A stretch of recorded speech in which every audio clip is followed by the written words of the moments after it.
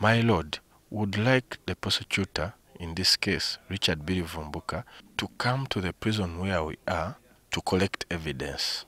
Because as officers of court, we are having always that dilemma of delayed trial and then at the same time vis-a-vis instructions.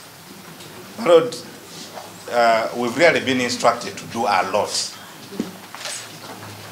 including filing a constitutional petition, following the bail application in Masaka. Both honorable members of parliament who raised objections to the fact that we have not been allowed access to our clients while in detention at Chigo prison. So they have not signed the relevant documents where they are supposed to file a constitutional petition challenging the rulings that have been passed by this court, but also on another ground that as Malenda & Co advocates, one of the law firms in representation, I have not been served with documents or the disclosures so far, and the ones that we're going to mark today.